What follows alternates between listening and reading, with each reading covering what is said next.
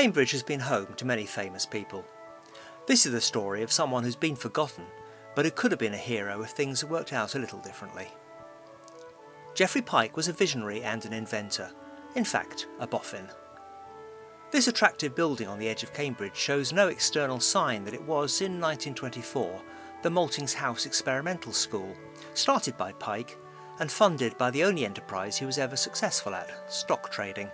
But by 1927 he was bankrupt and the school closed. After that he did some humanitarian relief, he invented a snow tractor that nearly worked, and experimented offloading soldiers from a ship in a pipe. But Pyke's big moment was about to come as Britain went to war with Nazi Germany.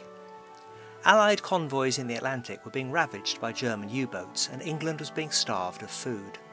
Churchill said, "The only thing that ever really frightened me was the U-boat peril."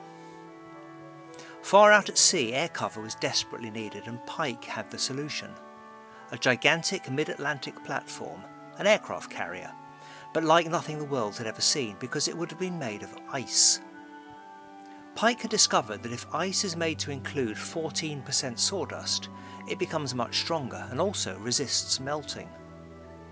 Pyke called his material Pykecrete. Made of Pykecrete, with refrigerator pipes to stop it melting, the Pykecrete aircraft carrier could have worked.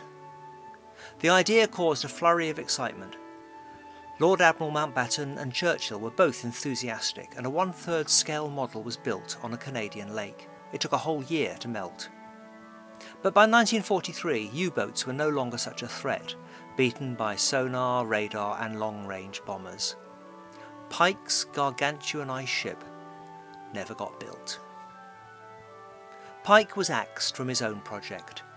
In protest he sent a message to Lord Mountbatten, his boss. "Chief of Naval Construction is an old woman."